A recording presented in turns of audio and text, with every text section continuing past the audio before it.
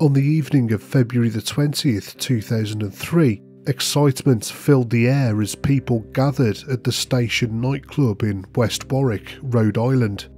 Concert goers, many of whom were fans of the rock band Great White, had eagerly anticipated a night of music and revelry. With tickets in hand and a sense of enthusiasm, they made their way into the club, oblivious to the tragedy that would soon unfold. In just a matter of minutes, their joyous expectations would be shattered, giving way to a horrific ordeal that would claim 100 lives and leave over 200 people injured.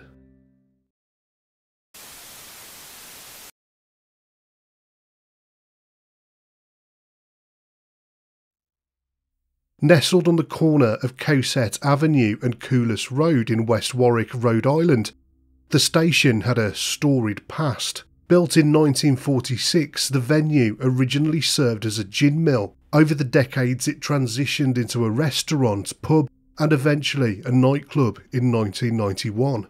It was purchased by brothers Michael and Jeffrey Dederian in 2000.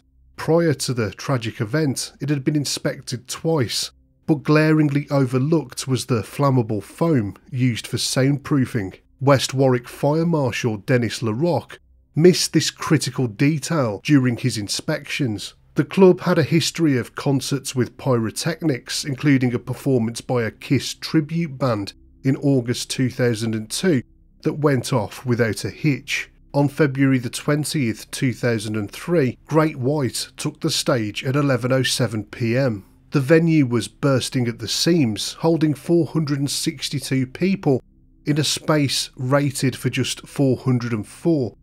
As the band played their opening number, Desert Moon, pyrotechnics ignited the flammable acoustic foam around the drummer's alcove. Flames erupted within 9 seconds and people initially mistook them for part of the act. It wasn't until the fire reached the ceiling that the crowd realised that something was terribly wrong.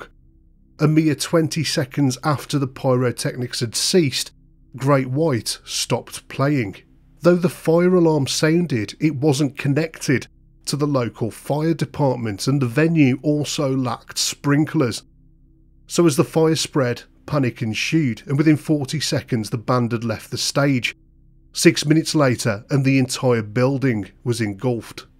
As the fire alarm rang out, confusion reigned amongst the crowd.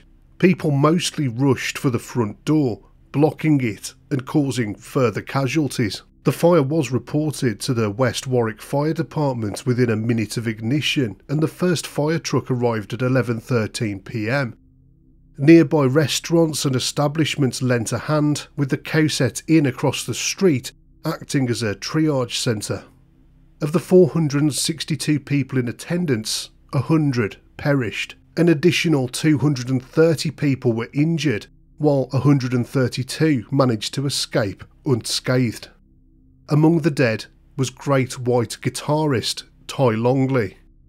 Ty Longley played a heroic role during the fire, aiding at least 3 survivors. Contrary to rumours, he didn't leave and re-enter the venue to retrieve his guitar. In fact, video and photographic evidence shows that Longley never separated from his guitar, nor left with his bandmates. Instead, he used his guitar to smash windows and facilitate the escape of concert goers. Tragically, Longley was the sole member of Great White to lose his life in the blaze. 4 employees of the Station Nightclub were also among the casualties. The Dederian brothers would later face a $1.7 million fine for failing to provide workers' compensation insurance. The National Institute of Standards and Technology, or NIST for short, did a deep dive into what went wrong. They used computer simulations and even built a model of the stage and dance floor to try and get some answers.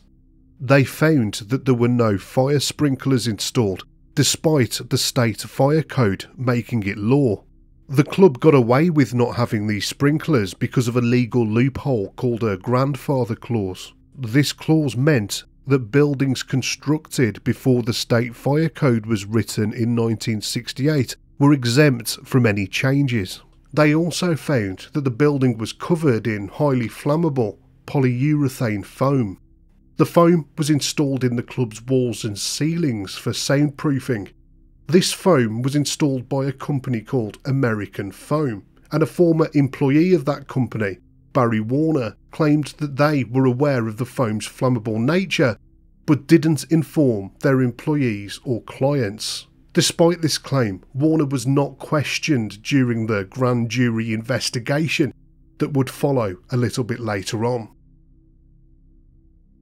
By the end of 2003, the club's owners, Jeffrey and Michael Dadarian, as well as Great White's road manager, Daniel Beakley, faced 200 counts of involuntary manslaughter each. Beakley pleaded guilty and got 15 years. In a plea agreement, he agreed to serve 4 years behind bars, with an additional 11 years suspended, as well as a 3-year probationary period. Visibly emotional during his sentencing, he stated that he'd never intended to cause harm and questioned whether he could ever find it in himself to forgive his own actions. The Dadarian brothers switched their pleas to no contest.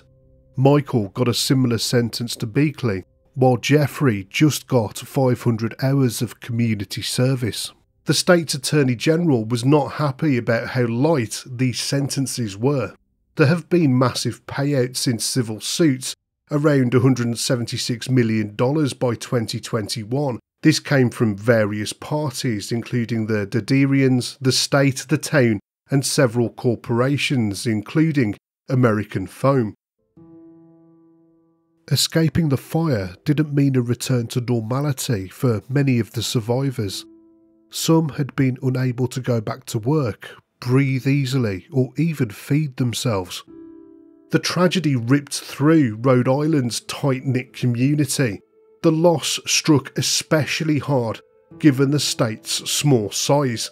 The families and friends of those who perished took steps to ensure that their loved ones would not be forgotten. Memorials were erected near the site of the fire, with the most significant being the Station Fire Memorial Park.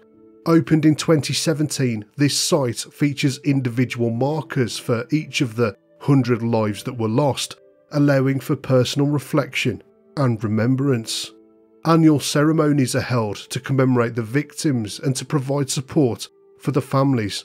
This devastating event serves as a haunting reminder of the potential consequences when safety measures are disregarded, forever altering the lives of those who were there and the community at large.